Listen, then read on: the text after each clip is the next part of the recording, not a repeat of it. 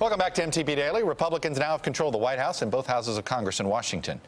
But all the way on the other side of the country, the biggest state in the union, California, is as deeply blue as ever and could become the epicenter of what some Democrats call the resistance to President Trump's agenda. California Governor Jerry Brown gave a fiery State of the State address earlier this week, laying out the ways his state is prepared to fight against the Trump White House. We will defend everybody, every man, woman, and child who's come here for a better life and has contributed to the well-being of our state. I intend to join with other governors and senators and with you to do everything we can to protect the health care of our people. We can't fall back and give in to the climate deniers. The science is clear. The danger is real. Just before delivering that speech, Governor Brown swore in the man who will be in charge of leading California's legal fight against the Trump administration. It's former Congressman and now Attorney General for California, Xavier Becerra. Mr. Attorney General, welcome to a show you've been on plenty of times. Great to be with you, Jim. Nice to see you. I take it you're here in Washington. Are you already ready to file a lawsuit against the Trump administration? Doing business, but it's not sending in a lawsuit. All right, let me start with a specific here, and that's this issue of sanctuary cities. We know a lot of mayors want to resist.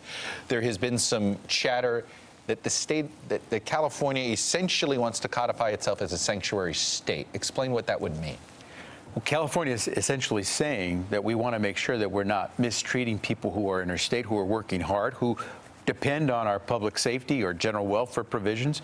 And so we're going to continue to do what we've done. We've already got legislation, laws in our books that say that our local law enforcement authorities will do everything they can to prevent crime, take dangerous people off the streets, but we're not going to go out there and do the bidding of the federal government when it violates people's constitutional rights. What is this line? And I get in that, so what some in the Trump administration, frankly, some Republicans will argue is that, okay, but that it's gone too far. That they understand the argument that says, okay, this is not about show me your papers, and searching for people that might have broken the law.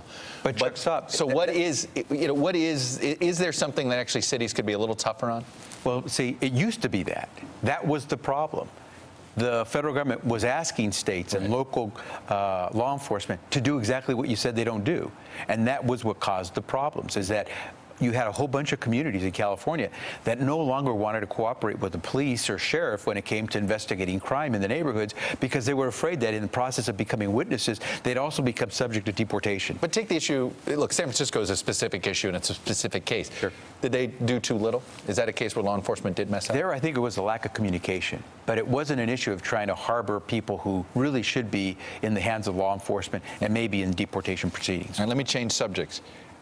What would be your standing to sue the Trump administration on issues of climate change? What's a specific that you think you might have standing on? There are any number of causes of action that could be raised for any of the things that Donald Trump has talked about. What they exactly would be depends on what he tries to do. We have moved forward with the blessing of the federal government pretty far forward on a number of items.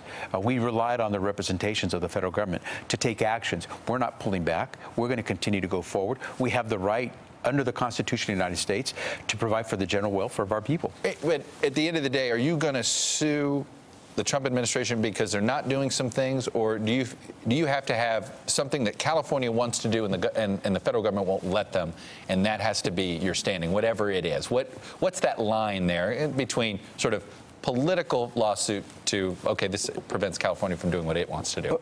First, I didn't take this office so I could just sue people. Right. I took this office so I could protect people. And we're going to do everything we need to do to protect Californians. And that includes a lawsuit. But a lawsuit is like what the federal government has the power to do when it comes to war. You should really not be looking as the first cause of, or the first action you take to file a lawsuit. You should be doing everything you can to resolve things short of. But if you have to, you'll do what you need to. And if we have to go to court because the federal government is trying to intrude on the business of California, we'll do what we need to do. Let me ask something. I mean, is there something that right now we've got the issue of Mexico, and right now it's going to, I think, create a lot of problems between U.S. and Mexico relations, government-to-government relations. Obviously, Mexican relations are very important to the state of California, trade and cultural and otherwise. Is there any way that the state of California would try to take action to prevent certain policies from going forward when it comes to Mexico? If they intrude on the rights of the state and the people in California, absolutely. Would building a wall, would that intrude, or is that something the federal government, there's nothing California can do about preventing a wall from being built in the state of California? No, that's not true. That's not true. Is there a way you think you can stop the wall from being built in California? Depending on what they try to do, absolutely. You cannot force people to have a wall built on their own property. Mm-hmm. You cannot force a state to accept something that has not passed the muster of our current statutes that require, whether it's environmental standards to be met or standards of public safety to be met. And so there are any number of hurdles that any administration in Washington, D.C.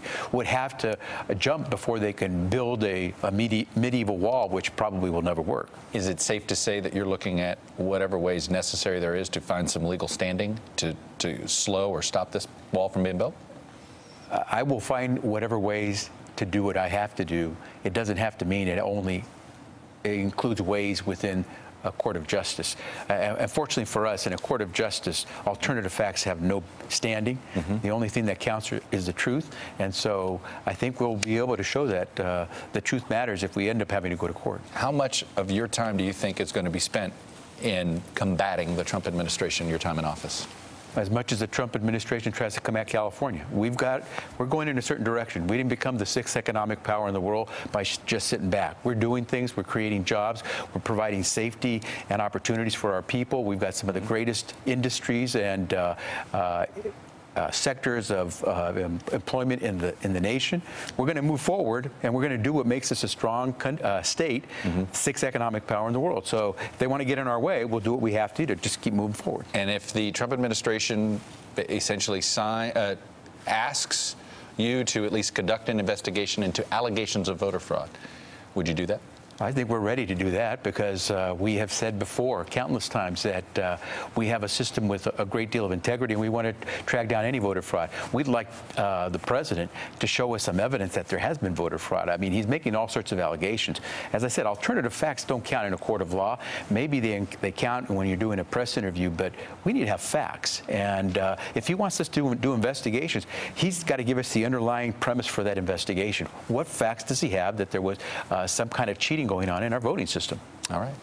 Xavier Becerra, I will leave it there. The new Attorney General of California. I have a feeling you're going to become a familiar face to many people in the Trump administration as well. So be it. Should be interesting. Thank you, sir. Thank you. Safe travels back to California. Thank you. Hey there, I'm Chris Hayes from MSNBC. Thanks for watching MSNBC on YouTube. If you want to keep up to date with the videos we're putting out, you can click subscribe just below me, or click over on this list to see lots of other great videos.